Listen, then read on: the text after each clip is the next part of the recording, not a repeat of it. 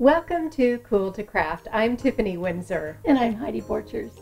Today we are taking a look back at the entire year and sharing with you the best of. The best of 2011. Do you have a favorite from the year? You know, it's always hard to choose for a whole year because we've done so many projects. But I chose, guess, water bottle bracelets. And the reason I chose them is not only because I really love them for eco-friendly, but everybody else loved them. That simple water bottle bracelet where you just cut the water bottle and then you covered it with fabric. Everybody's favorite. Everywhere I went and I taught it, everyone loved it. So it's kind of like my favorite and everybody's favorite. Can you tell it's her favorite? She's talking and talking and talking. Candace Jedrowitz is joining us today, of course, and her favorite project was one of yours. Well, one of mine, of hers, yeah. I loved her kitschy clock because I loved all the little things that she glued onto it. That was just totally me. So what she's creating today is a kitschy pedestal. She's going to add this to her mantle. Super cool. And what's your favorite? It's really hard for me to pick. I had so many favorites, but the wax resist on Cool2Cast was my favorite project this year. So what I've done is I have taken this to make a little art canvas. I love it. Don't go away, we'll be right back.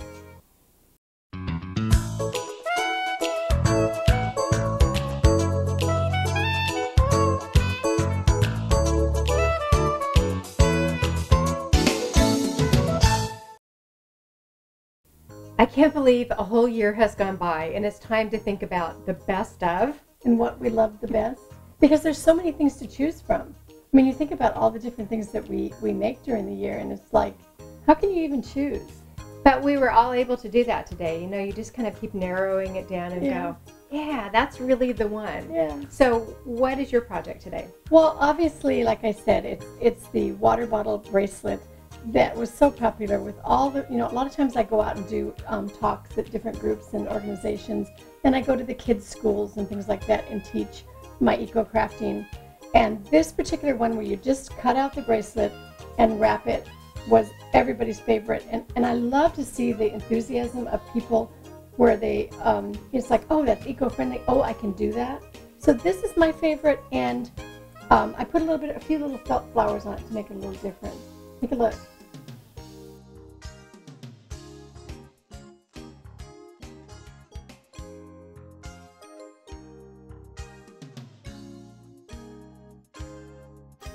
To make these fun bracelets, I'm using the Aleene's Original Tacky Glue. It's an all-purpose glue, but I love it because of the flexibility, and the plastic water bottles definitely are flexible. Now choose your water bottle by the size of your wrist. So the smaller ones are going to be for a smaller wrist. So if you wanted to use these, and you wanted for a bigger one, you'd have to add to it. So you're going to cut your pieces and then you'd have to add to make it bigger. These that are a little bit bigger to begin with work really well for most wrists. So I've taped off with just masking tape, and this will determine the size of the width of the bracelet. So if you want it a little bit smaller, then pick a smaller width of the masking tape. Or on this one, I can't find masking tape that's a 1/2 inch, so I just cut it in half. So what you're going to do is you're going to take a craft knife and you're going to cut. Just put your knife in there and just cut it apart.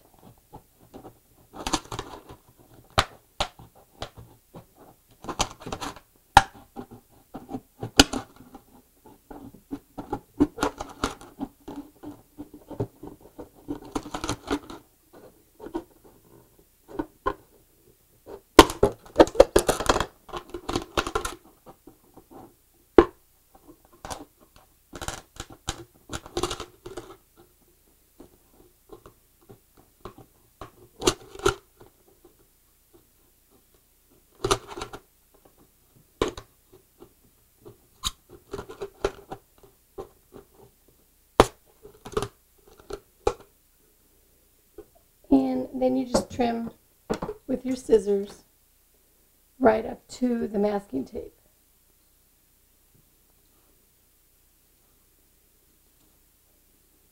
Now, if the blue masking tape is not going to affect the color of the fabric that I put on, then I just leave it on.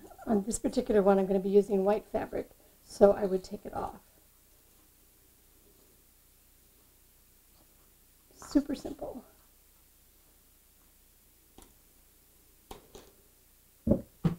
And there's my bracelet ready to be covered. So I've removed the masking tape, and you can see there's a couple different sizes here. We're going to take this smaller one. And again, make sure it's going to go over your wrist. Another tip when you're using any of the Aleene's glues that are in the squeeze bottles, if you leave them on their side, the glue is closer to the nozzle, so it will come out quicker. Put a little glue on the inside.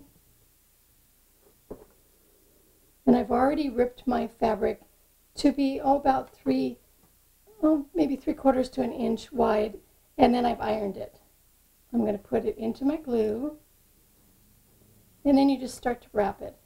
And hold on to the glued part first, and then pull it tight, and then every so often on the inside there, add a little bit more glue.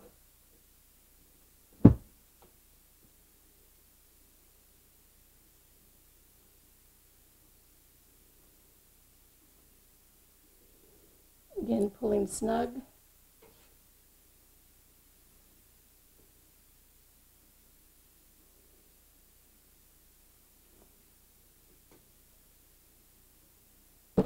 And a little more of the Aleene's tacky glue. Remember that this is the great one because it's flexible, and you can see with all this flexing, when it dries, you want to make sure that this is going to stay in place.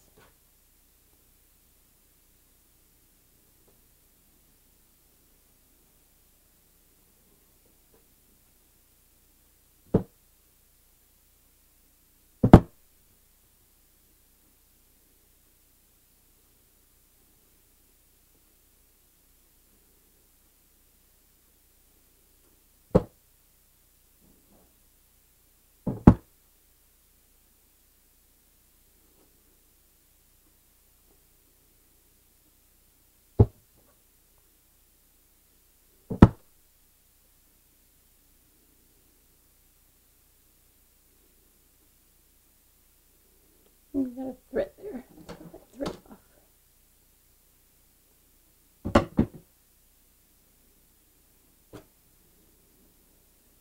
Now this one ended up pretty perfect where I just have a little piece left. If you ran out of fabric, you can always piece it together by just gluing with the Aleene's tacky glue a little bit more.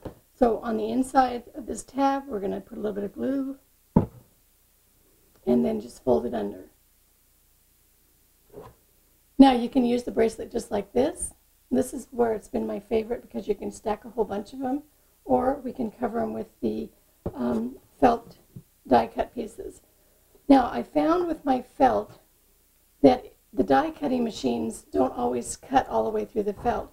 So I found if you go through and use the Aleene's tacky glue, again the original Aleene's tacky glue in the gold bottle, put it on the back, squeegee it on the back, let it dry completely. It gives it a lot more stability, so when you put it in the machine, it works really well, but you need to let it dry really good. So I have my little pieces here, and I've even punched out just some 1/4 inch paper punch from the felt, and then you just start to glue them on.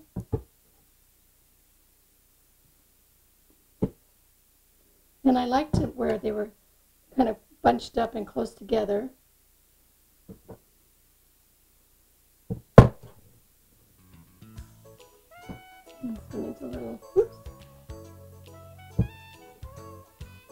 And remember again that the glue dries clear. So you just add them all the way on, like this one, until you just have a bunch of little flowers, and it makes the perfect bracelet. How fun is that?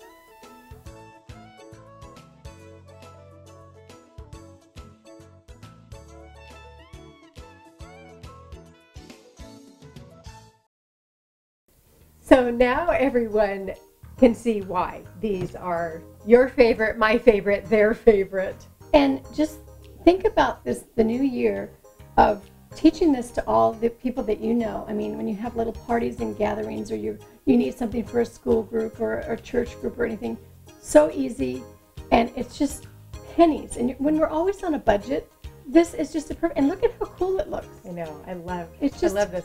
Let's see. Would they fit me? And gosh, I think they match too. They're lightweight. You can create them in any colors, designs that you want.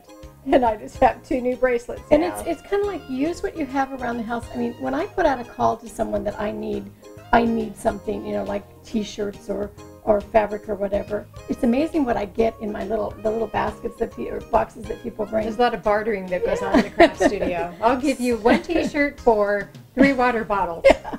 Or teach me how and what can I bring. And it's amazing how many people will bring like shirts and things like that and just rip them up the same way that I rip my fabric up. Use what you have. You don't have to go out and buy. And then it makes it a great eco project because you're upcycling things that you have. So there you have it, Heidi's best of for the year, eco water bottle bracelets. Not only best of, but favorite of. Best of, favorite of. Candace Jedrowitz picked her favorite project from this year. And as we mentioned earlier, when I was chatting with Heidi, you guessed it. You picked it. I did because it was totally me, and it's just like I really love that one. Remember when we were doing that project too? We were talking about the mirror that I'm working on that's got all the little things, and I haven't got much further than when we were talking about it. But I just love it when things are glued, all those little gathering things. Well, today Candace is sharing her kitschy pedestal. Hi, Candace. Hi, Candace. Hi ladies! Hey everybody! You're back in my studio, Perpetual Mojo again, and you are always welcome. Today I am going to talk about my most favorite project all year long, my kitschy clock. I just loved putting every little knick-knack and doodad and hoochie bob on it, and I love the way it looks on my mantle. And I know I need at least one other kitschy piece up there. So sit back and relax, get comfy, because here we go.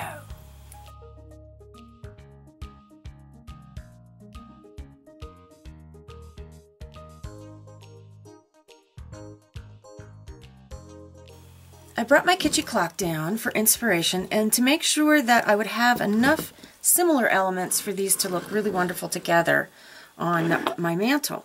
This is a wooden box and it's about 5 inches across. And I've already done some shoring up of this piece because it's going to be a pedestal and may hold one of my heavier ceramics. So I used lots of feet and I screwed them in, and then I have another piece inside of here that's just as tall as the box so that if the weight is on the center, it will absolutely support it. This also means that I won't be putting anything on the top. I'll just be working on the sides. I've started by using a pencil to draw a wavy line because that's where I want to put my saying, everyone needs a little kitsch. So it's going to wind around and I'll put that on first, and then I've laid out lots of fun, cool elements to add to it. So let's get started. I'm using a hot glue gun and tweezers to place my small items, and I do have some much smaller items, but I have some lovely big accents as well. I'm going to wait till the end to clean off all of my little hot glue gun strings. Oop.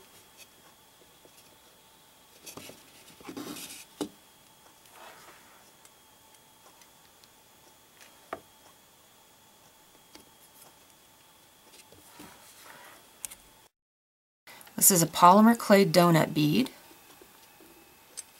and of course we're going to have a cup of coffee with it.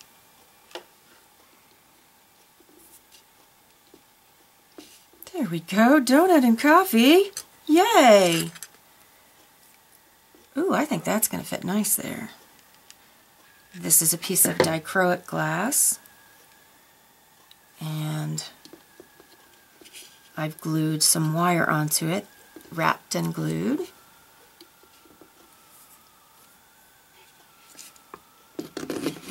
So I'm going to go around placing all of the larger pieces.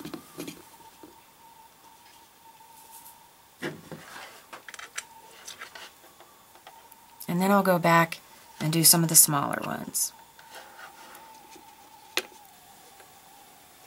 I've added all of the big ones that I think I want to use, and now I'm adding smaller ones, filling in with a bunch of different things. And then the last step will be to add the top rim.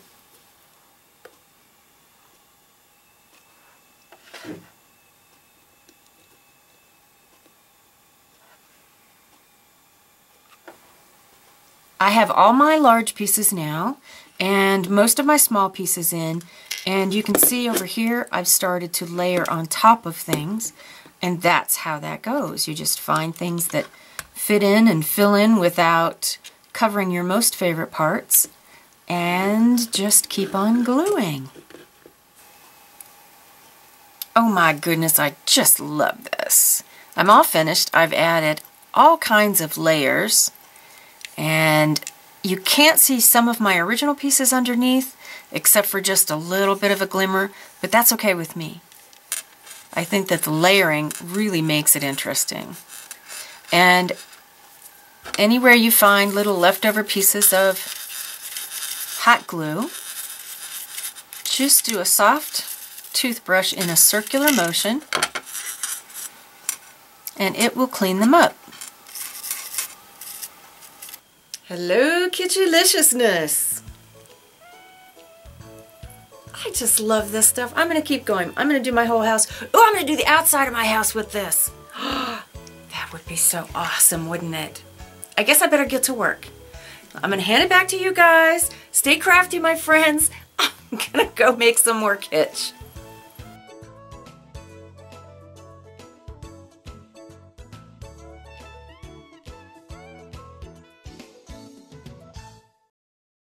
So there you have it. It's a kitschy pedestal. What this project brings to mind for me is, do you remember we did the life tree? Oh yeah, I still have one. Do you have it? Mm-hmm. Because you can be kitschy with your collectibles. You can take it in all different directions, and it reminds me of our life tree where you take, maybe there's a lot of things that you gather throughout the year and you just glue them on to a pedestal or a life tree. Right. And actually our sister Candace Beck in Maryland, she took a box and she made it like a life box. It was a hat box. Yeah, she glued all of her things onto a hat box, and it was really cool. If I have a photo of that, I will share that in this week's Almost Dailies, but I know I have a picture of the tree. Okay. So we'll share the life tree in this week's Almost Dailies. It's really cool. I need to call those Almost Weeklies because I've been behind. I haven't done any lately. So. I'm wondering because she wasn't even asking me for anything. No, I've been so busy with everything else. It's like I haven't had time for that. It's that time of the year. It is. So your favorite, it really doesn't surprise me either, because when Tiffany loves something, she just doesn't stop. So when we first found this out, we were just kind of playing, and we first found it out, and we were working on one of our work tables. By the time we were done, she had the whole work table covered with projects of this, and she just couldn't stop. So I never do just one. I never do just one. And when I was actually preparing for today's segment, Heidi walked in the studio. There's not just one. It's the whole tabletop is covered with pieces of Cool2Cast. And of course, I'm so excited because Cool2Cast is finally making it out to the mass market, and in the new year. And so it's pretty fun for me to try all of these different techniques. Yeah, well, this was totally, trust me, this was her favorite techniques. Here you go.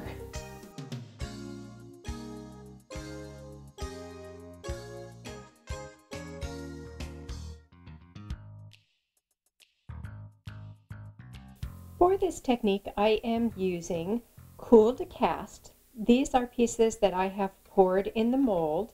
You let it set for about an hour until it's completely solid. You pop them out of the mold and then you let them dry completely. I am using crayons and a heat gun. We'll also be using some acrylic paint and a marking pen. So the first thing that you want to do is to heat up your Cool2Cast piece with the heat gun. You can heat up the piece and then put your crayon onto it, but what I found is I like to actually speed up the process, so you're going to see me actually coloring while the heat gun is on, be very, very, very careful if you do it this way, because this heat gun is very, very hot. So if you direct it anywhere close to your hands, it could burn you. So you don't want to do that. So be careful and develop the technique that works best for you.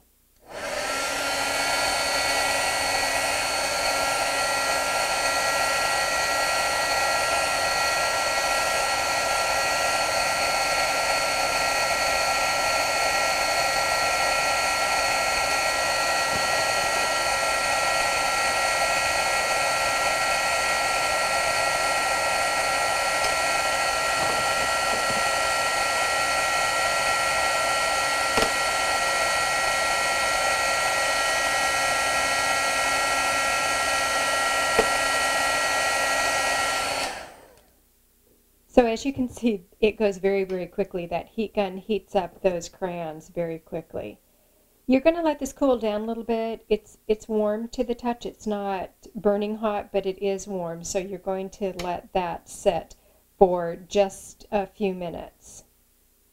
The next step is to apply some of your acrylic paint colors to the back.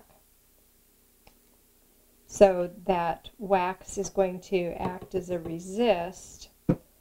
And I just use a wet wipe. You want a wet wipe to pick up your color and just rub it right onto the Cool2Cast. What I like about the wet wipe is that you can get a variation to your color. It's not like using a brush where you get a solid amount of paint. But with the wet wipe, you can come back to a clean spot, pull some of that color off, and it just adds to the interest in the coloring. So pick whatever colors of crayons that you want for this technique, whatever color of acrylic paint that you want, and you can see that I'm trying to just very gently pull some of that color back off the heart area. If you pull too hard or push too hard, you'll end up pulling some more of that crayon off, which is a very interesting effect, but on this particular piece, that's not what I want to do. So you're going to let this dry completely, and again, this just takes a few minutes.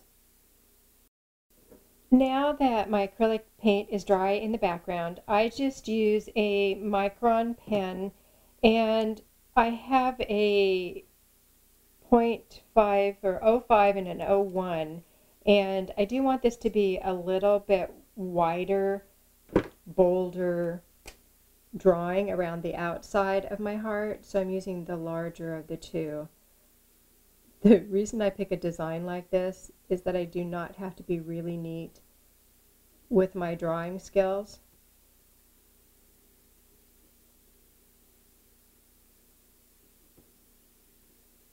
Sometimes your pen will pick up some of that wax, so use a light touch, be careful.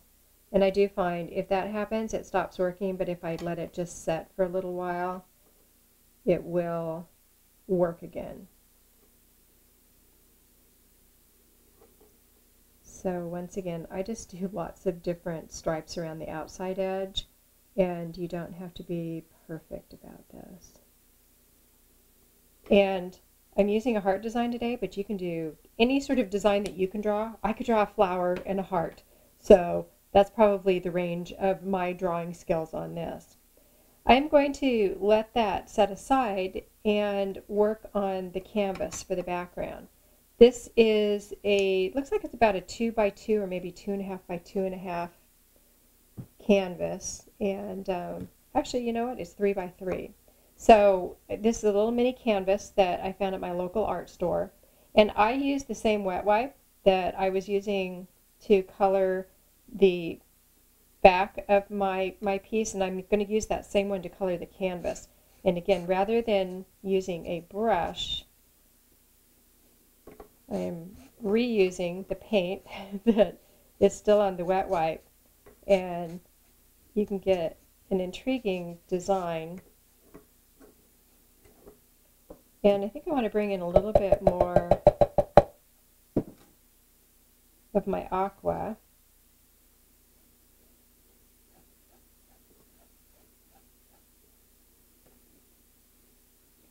And then you're going to let the canvas dry completely. While your canvas is drying, you can put a coat of your 3D crystal lacquer onto the top of your Cool2Cast piece. And to do that, you simply draw around the outside edge.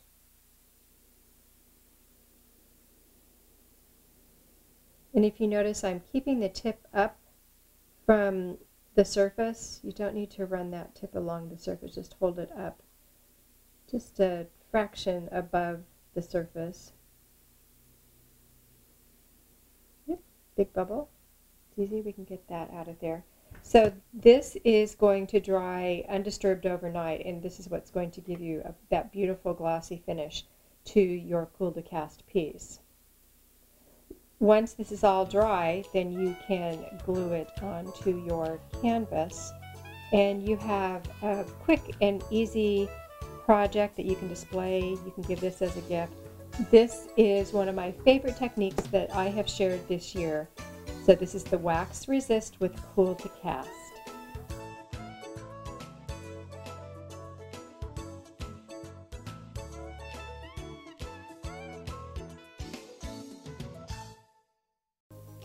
So with my favorite technique, as you can see, I tried it on an art canvas today because I have all of the rings and pendants that I could possibly wear for 5 years. So I thought, how else can I use these same little inchy pieces? And I love that. I think that's so sweet. This would be perfect to be on someone's desk.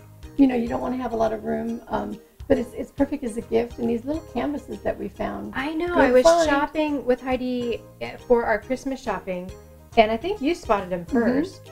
Did you buy some? I didn't. Oh, you didn't? Because no. I'm like, look at the, and I do this to my sisters all the time. Yes. I'm like, look at how cool this is. It's like, I give it to them. I want it. I want it. I want it. And then I don't end up buying. They buy it. And so then if I need it, it's like, oh, did you have any of those canvases left? Did you see how many packages that I bought? It's like, oh my gosh. They were the cutest little canvases. They're perfect for the little pieces of the Cool2Cast. And, you know, I love to do canvas artwork anyway. And like you said, as a little gift, of course, this will make a lovely gift. And you can paint the easel. The easel came from the same place. Right. It wasn't in the same package. You've got a package of what, 6? It looks like there's 6 canvases in the package. 5 in that one. Yeah. 5. And this was actually a different size, different shape. There's the size. Right. And so these were also available. They were just a couple of dollars, I think, for the easels. And so what I want to do is actually paint this little easel black. Oh, cool. Because I think that'll pick up that design nicely. Is that going to be my New Year's present, or? I don't know. Because my birthday's a long time away. I know, and it won't last that long. So, what a fun show today with Best Of, because it's intriguing to me to find out what was the best of for you and also for Candace. But like I said, it was hard to choose. It was really, you know, she said, well, just go through your studio and find something. Because at first when she said it, I'm like, things that I really, really love. I love everything. I'm like going through, and I'm like, oh, that's it. That's it.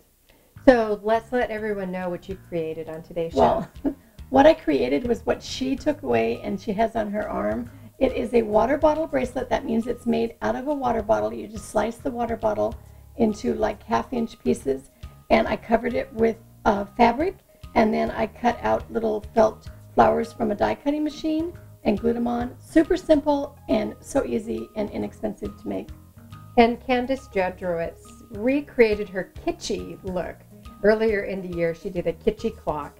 So now she told me that she was adding this to her mantle, so that, you know, she went from really drab to really bright. So the clock might go on top of the, I don't know, the pedestal. I don't know. We'll have to see. So this is Candace's kitschy pedestal that she created. And your project was really cool too. My project is Cool2Cast. Yay for Cool2Cast, which is a fiber plaster. You will see this in your local stores in the new year. And what I did today is I created wax resist technique. What is my favorite design? Hearts. Yes. Hearts. So Parts. I did wax resist on a Cool2Cast piece. This is just like a 1 inch by 1 inch inchy. But not only that, it's crayon wax resist. Right. Crayon, not Right. You don't have to go and get any expensive tools for this. It's just crayon. And I glued my Cool2Cast piece onto just a little mini canvas that Heidi and I found at our local art store. And I think this makes a really cool gift. You know, Valentine's is not that far off. No, And it's so not. Think about it. You asked me when I was going to give this to you. Maybe it's Valentine's. So, but you know, think about it, and you could do it larger too with that same technique. oh, of course, you could put a whole bunch of them. I actually have some drawing, and they were a collection of 4, which would be really cool on a little bit larger canvas. We would like to invite all of you, if you have not already done so, to join us at Facebook. Go to facebook.com/Cool2Craft and like us. Then you can keep up to date with all of the projects that we're sharing. We remind you to watch the show with us live on Mondays. We also remind you to catch the reruns or to watch the individual archive segments. And you can also then click through to the step-by-step tutorials.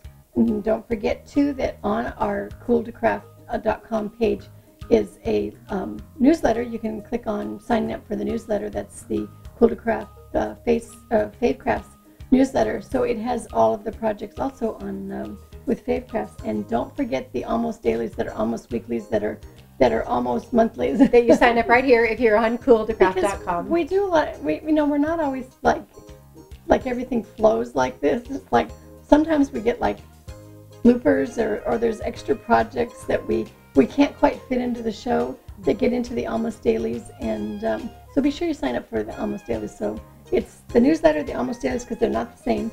The newsletter comes out twice a week, where almost dailies are not almost daily. Whenever I have time, whenever I have this, everything else gets done first, and then it's the almost dailies. But we love to keep in touch with everyone with all of the extra information. And don't forget too that we do have shop Cool2Craft.com. There is a little marketplace on that site that you can purchase a lot of the things that we have on here. And even some of the designs get on there. Yeah, in the new year, if you're looking for some gifts for some special friends, we do donate 100% of the net proceeds to DonorsChoose.org. Well, another great show, another great year. I can't believe it. I can't either. But we've got lots of good stuff on the coming year, too. And it's always wonderful to share it with my sister. This has been so great to move from the East Coast to the West Coast this year so I can be here in the Eco Heidi studio and take it over. No, she isn't taking that over there. This area, yeah, a little bit. But I help her take over, too. Am I really good about putting things on all the tables? Oh, my gosh. Yeah, she, yes. I won't even go into that. That's an almost daily. Get creative. Get inspired. Be cool. Bye.